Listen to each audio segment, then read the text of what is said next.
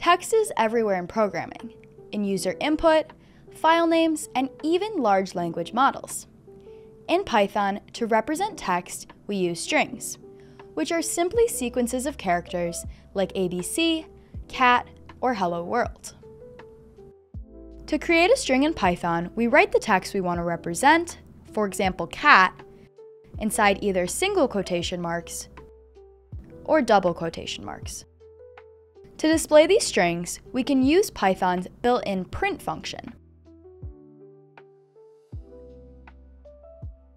Notice that in both cases, the quotes don't appear in the output. That's because the quotation marks aren't part of the string itself. They simply tell Python where the string starts and ends. So you might be wondering, if both approaches produce the same result, why does Python offer two ways to create strings? Good question. You'll see why later in the video. Awesome. Now we know how to create a string to store a word. But strings are extremely flexible. We can use them to represent any sequence of characters, letters, punctuation, symbols, and even numbers.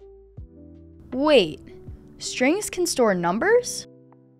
That might seem surprising, since Python already has integers and floats for that. So why does Python offer multiple ways for us to represent numbers?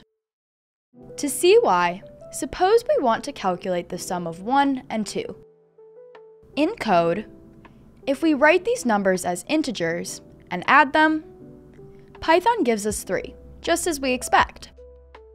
But if we represent the same numbers as strings and try to add them, we get 12?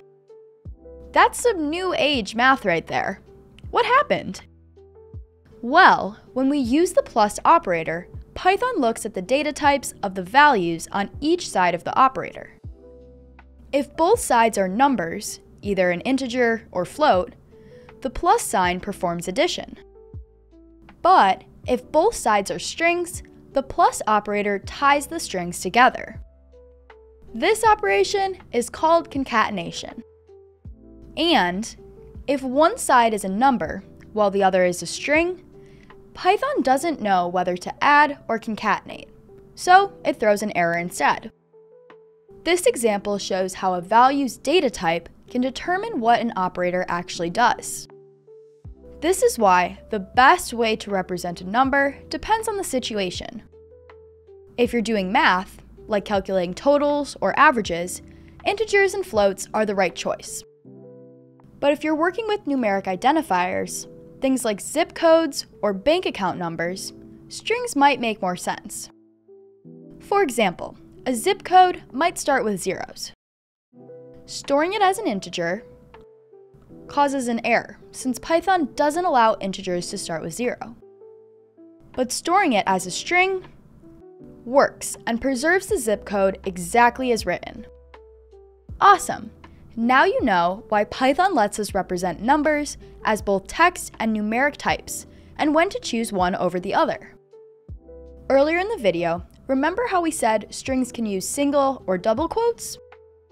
Let's wrap up by clarifying when it's best to use each one. As we said before, for simple strings, both options behave the same way. But when your string's content is more complex, one might work better than the other. For example, if your text includes an apostrophe, like "it's a sunny day," using single quotes causes an error. Python thinks the apostrophe ends the string early. In this case, using double quotes fixes the issue.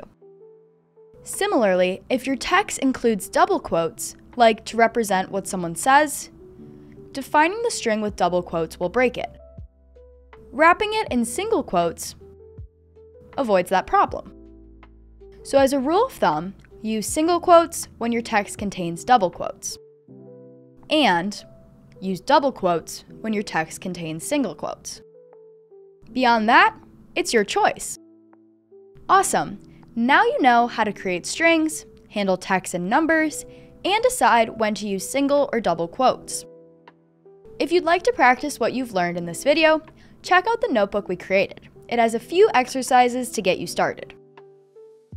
We're working on lots more Python explainer videos like this one, so be sure to subscribe so that you don't miss out.